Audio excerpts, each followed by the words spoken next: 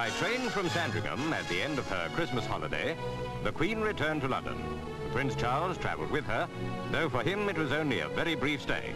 He went back to Cheam School later in the same day. The Queen looked well and appeared to be in good spirits.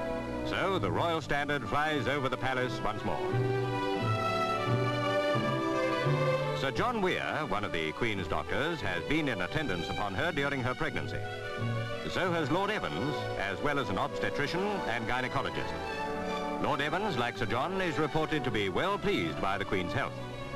Meanwhile, at Lady Hart Dyke's sericulture farm, hungry silkworms are eating heartily, producing silk which, before long, will adorn a new royal baby. They cover themselves with their own silk before turning into moths.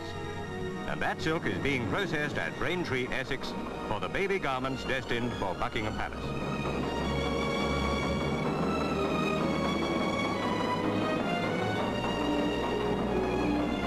Jim Rolfe has been weaving for 40 years. Into the Royal Order, he's putting the skill and experience acquired in a working lifetime. He's a perfectionist, as befits a craftsman called upon to serve the Queen.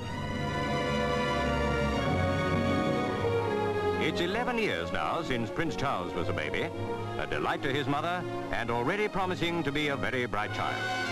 In August 1950, Princess Anne came on the scene, and when she was christened, the royal family posed for these pictures. At the palace, early next month, if not the end of this, the Queen's third child will be born.